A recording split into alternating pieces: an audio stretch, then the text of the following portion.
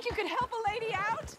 My horse up and died on me, twisted my ankle something fierce. Think you could give me a ride? Yeah, sure. Hop on. Oh, thank you, sir. Thank you. You know Emerald Ranch? Mind taking me there? Sure. Glad I ran into you. Huh. I raised that horse, you know. Raised it since it was just a foal. Oh, losing a horse is hard. Sorry to hear that. Yeah, that horse did right by me. Better than my husband, truth be told. That fool, always complaining, but does he do something about it? Man barely lifts his hand to wave the flies away, aside from to lift a drink, of course. Marriage, for me, has been nothing but trouble. But Biscuit, he was a fine animal. Loyal, smart, brave. Didn't take no guff, not from no one. Had one of them mountain boys pull a gun on me once. I was riding up near the Dakota and had stopped by a nice warm patch. Must have dozed off, but I wake up and find some nasty piece of work pointing a rusty shotgun straight at me. Well, he gets wheezing on and I must have made some sort of noise because the next thing I know, Biscuit had nipped his ear clean off.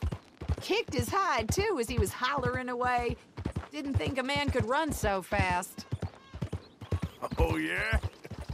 Yeah, had a good laugh on that one. I tell the husband, what does he do? Should have never gone over there, honey, he says. Gee, thanks. So, you live at Emerald Ranch then?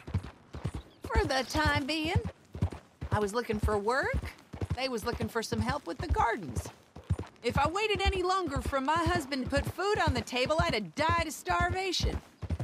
I'll be moving on soon, though. Emerald Ranch, well, it's a strange place. How so? The owner's a mean bastard. Strange, too. Delights in bullying folk.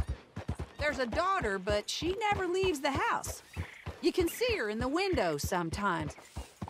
When I asked about her, everybody told me to leave it alone. Found an old saloon there, all shut down now, but I went in to have a look, and there's bullet holes, old blood stains. Something definitely happened there, but I couldn't figure it. Just an uncomfortable feeling to the place. We ain't hardly going nowhere at this speed. Anyways, right. Either way, it's time I left, especially now I lost that poor horse. I'll collect my belongings and be on my way. Back home? I guess. I bet my husband's right where I left him, bottle in hand.